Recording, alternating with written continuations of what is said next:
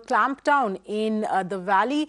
On day 54 of the clampdown in Jammu and Kashmir, restrictions have been reimposed in old Srinagar city and many other sensitive locations. Deployment of troops was increased in the wake of Friday prayers and PM's speech at the UN. Authorities say these preventive measures have been taken to ensure situation remains under control in the valley.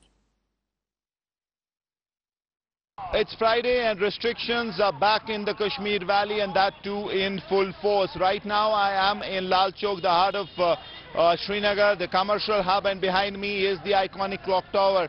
Now area has been completely sealed off, and these are the scenes, pretty much the scenes in the old Srinagar city as well, where restrictions are back.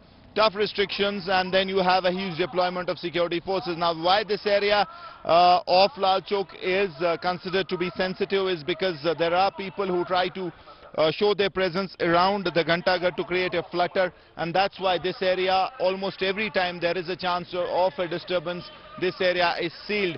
Now, this Friday or today is also very significant because the Prime Ministers of India and Pakistan are going to make a speech at the United Nations. So that also is the added factor, and that's why it is imperative that the security forces feel that they should maintain control.